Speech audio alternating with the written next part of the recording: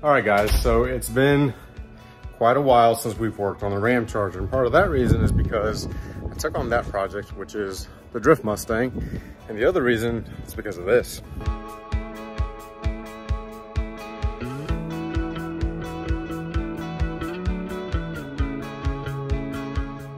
And that's because there have been 78 days of over 100-degree weather here in Texas, and the days that it's not 100, it's somewhere in the 90s. So the summer has been extremely difficult to work in the garage because we don't have AC in here, but I think in the future we might do some mini splits. Right, Dad? Mini splits? Mini splits, yes. We might do some mini splits because we can't do this for much longer, and thankfully it's getting cooler. Now, not working on the Ramcharger has actually allowed us to continue to buy a lot of parts that we know that we need. And in fact, we also ran into another problem, which is we had a bad head. So Dad was able to source another head for a 318, and then he started lapping all the valves. So he started lapping the valves on the other 318 head and decided to remove the head that was good on our 318, and he's finishing up the last exhaust valve. That's right, that's the last one, exhaust. So Dad's been carrying the team. So you're probably wondering, what the heck have I done? And the answer is absolutely nothing. I've been working on that Mustang, but today we're gonna go ahead, or I'm gonna go ahead and finish removing the front stock leaf springs, because we do have a 4-inch lift kit for it. And I'm gonna go ahead and rotate the axle. We're gonna paint underneath it, and then put the springs on. And if I have energy to keep going, I'm gonna keep going. So let's get started.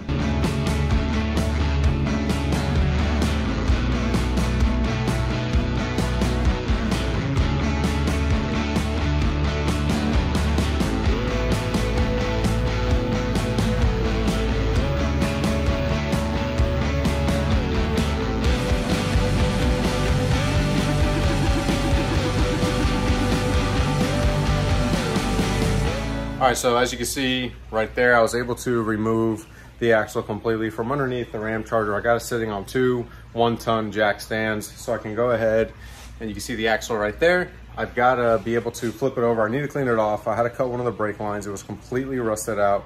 So what I'm gonna do right now is actually clean some of this rust off, make sure it's clean, and finish painting underneath the axle. And while the paint is drying, I'm actually gonna go ahead and put the 4-inch front leaf springs on the front. And by the time I'm done with that, the paint should be done drying on this front axle, and I can go ahead and swing it right back over and attach it with new U-bolts, put the new leaf springs on there, and I think that's gonna call it for the day. Now I'm saying that like it's gonna take an hour, but it's actually been 3 hours just to remove the axle because there were some rusty bolts. I ended up just cutting them out because I didn't have time for that. So let's just go ahead and get started.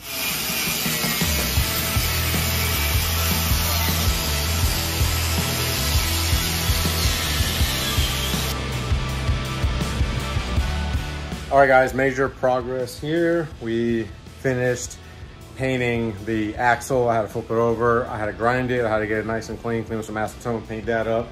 Went ahead and removed both front leaf packs out of the front of the Ramcharger and prepped the 3-inch lift, put in the bushings. Still need to finish cleaning up some of the frame and painting, but we're approaching 8 o'clock at night. Then we started at 2 in the afternoon today. So that's gonna wrap it up for today. All right, guys, since that last clip, it's been, I think, Dad, what, a month and a half? Since More. maybe more. I think we're going on 2 months since that last clip, but it's kind of that busy season of the year. Just had SEMA, and then preparation for that, going to that, coming back from that, and then just some other projects. I haven't worked on the Mustang or any other projects really, so we just kind of been waiting. But in the meantime, we've done little things like the engine, so let me show you. So as you can see, there's been a ton of progress on the engine because that's not what it looked like before. In fact, the day before SEMA's when we went ahead and put the water pump timing cover, AC compressor on, and this power steering pump on. We did all that right before I went to SEMA. So what I'm gonna do today is go ahead and put the alternator on, go ahead and put the front crank pulley on, and the crank bolt as well. And then for the most part, that should be done. There is a new carburetor, but we're not gonna put it on just yet because we feel like it's just gonna get in the way once we made it up to the transmission and put it back into the truck. Now, speaking of transmission, what you got going on over there, Dad? So we are installing one of these babies. Is the Transco Performance reprogramming kit, which is gonna make this 727 work a lot better. This is a great kit. It brings everything you need, including all the drill bits, step-by-step instructions. So this is just going to make this transmission shift a whole lot better.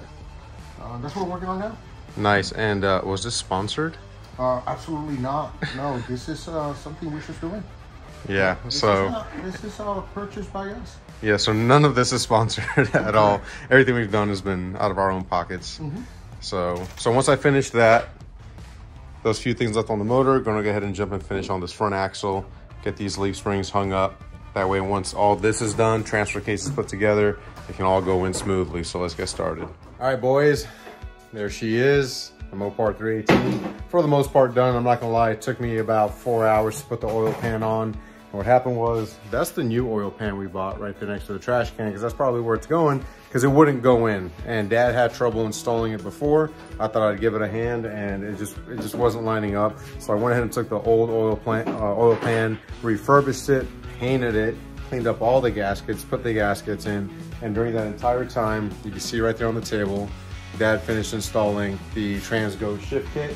Everything went smooth like butter, no extra bolts, right? No extra bolts, everything went well. It is a very, very easy shift kit to install. You just gotta follow the instructions. Everything is there, totally recommend it. So too easy. So we got ahead. I got a running board over here of what I need to do tomorrow, which is what I was supposed to finish today. But you can already tell it's dark out. Night caught us. So we've got 1980 Ramcharger, La Bruta. La Bruta 2, the goal was 2024 first trip. That ain't happening. So I got valve cover tabs to install. I bought some from the auto parts store. I need to go ahead and get the other ones for the driver's side valve cover, install the harmonic balancer, the crank pulley, and then all the belts, and then that part's gonna be done. And then we're gonna continue cleaning up, painting, and then assembling the drivetrain. So that's engine, transmission, transfer case. Now, once I'm done with that tomorrow, I'm gonna start putting on the lift kit. So the next time you guys see a video on the Ramcharger, it'll be lifted, engine and trans will be inside where it belongs in its new home. Then we'll be able to put the headers, which are inside the Ramcharger. So like I said, we got a lot of parts, we just don't have a lot of time, and that's what's taking us so long to get ahead on this project. But if you love the Ramcharger and you want to see more updates, check me out on Instagram at Tirado Racing. Hit that subscribe button and leave a comment below and let me know what you think. Until next time, guys, peace out.